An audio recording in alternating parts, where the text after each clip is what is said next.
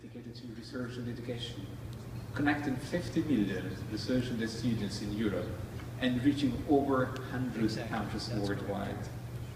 So, although this was a fun way to demonstrate the power of research and education networks, which is my day job, data sonification has also some pretty serious applications, and it's increasingly being used to accelerate scientific discovery, from epilepsy and cancer research to foreseeing and predicting volcanic eruption.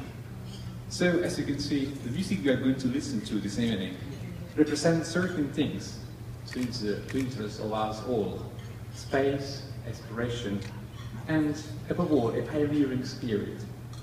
So, pushing the boundaries of what's possible for the potential benefit of mankind. And I hope it sounds quite nice too. So once again, thanks again for the invitation to join you. I really look forward to discussing with you other applications tonight. How about sound of the ocean, for example? Thank you.